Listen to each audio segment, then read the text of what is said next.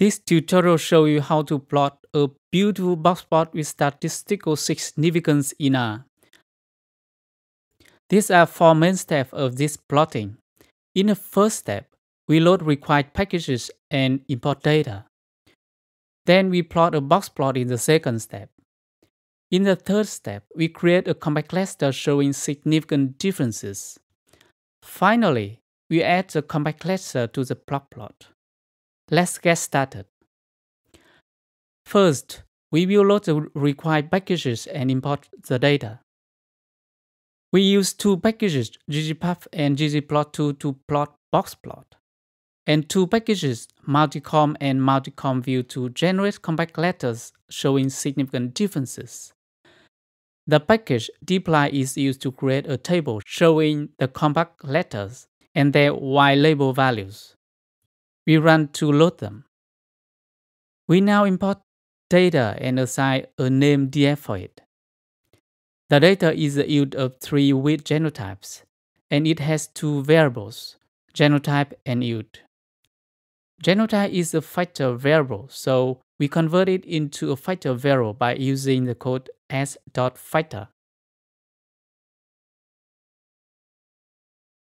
In the second step, we plot a box plot with the code ggboxplot. Data df is used for this plot. X-axis is genotype and y-axis is yield. Color of the box plot is selected based on genotype, and the color code is AAAS. Jitter is used to show all observations. We name the plot fig. We run the code, and this is the box plot. Next step, we create a compact letter showing significant differences. We perform ANOVA analysis of yield by genotype and then perform a post-hoc test to get compact letters for significant differences. These are the compact letters for significance. They are arranged from the largest to the smallest. In the following step, we create a table which has significant compact letters and 𝐻-label values for the compact letters. We want the compact letter sit just above the upper whiskers or the third quartile depending on each situation. We need to calculate the mean of yield to arrange yield matching with the compact letters that were arranged from the largest to the lowest. You also need to calculate the third quartile upper limit to exclude upper outliers and 𝐻-label values for the compact letters. The 𝐻-label values are the max value of the max yield, which is less than or equal upper limit, and the third quartile. Why do we use this code? Because the upper whisker of the box plot represents the max value of the data, which is less than or equal to the upper limit. Therefore, there are 3 cases. The whisker is the max of value of the data if there are no upper outliers. We want the compact letter sit right on this whisker in this case. When there are upper outliers, the whisker shows the max value that is less than or equal to the upper limit.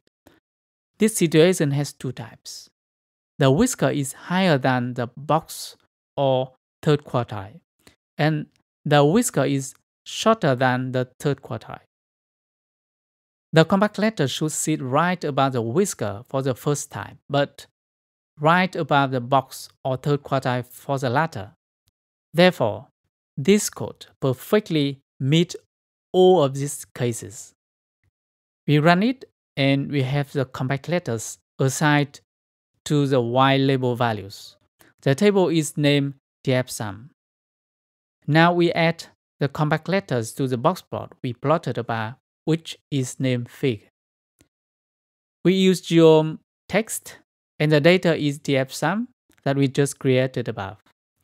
X-axis is genotype, y-axis is the 𝐻-label, and we add a value to increase the height of position for the compact letters. This value selected depends on the range of the data. Label is sig. You also can set the font face, font size, and font color for the compact letters. We run the code, and we see the compact letters sit beautifully on the boxes in the Boxplot. You can export the plot for the report using 𝐷𝐷𝐴𝐵. If you want to change the position of the compact letters, you can change this value. If you want to change the font face, font color, or font size of compact letter, you also can do it. This is all for today. Thank you for watching. See you next time.